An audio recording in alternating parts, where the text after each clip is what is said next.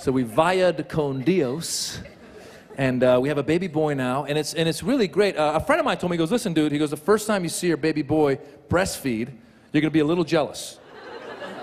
He said, watch him, you're going to be a little jealous. So the kid was getting ready to do it, and I was watching him like a hawk. I was like, go for it, kid, go for it, let's see what you got. Go for it, you little punk, let's see what you got. And he went for it, and he wasn't that good. He kept slipping off. It was really sad. He was like,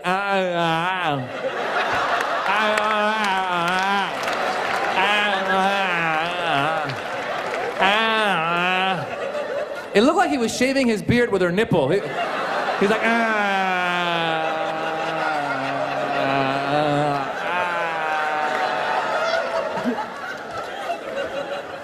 And at one point, he had no neck, so he got stuck. He's like, I felt bad. I was like, kid, to the right, to the right. He's like,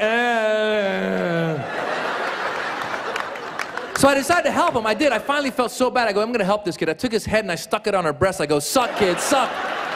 He took one suck and he fell asleep. I was like, what kind of man is this?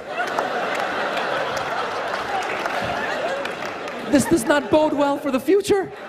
Because they say whatever happens to you when you're young will come back and affect you later in life. I don't want that happening to this kid. Don't want him to grow up, have a girlfriend, go home one night, you know, get her naked, get his head on her breast, and fall asleep. I should be like, what's wrong with you? He's like, I don't know, you're lucky I'm not slipping off anymore. I've learned how to grasp it, but I fall asleep. I don't know. If you enjoyed that video or any of the other videos you've seen on my channel, make sure to subscribe. And tell your friends to subscribe too, or I'll track you down and make you subscribe. I can do that. I have ways.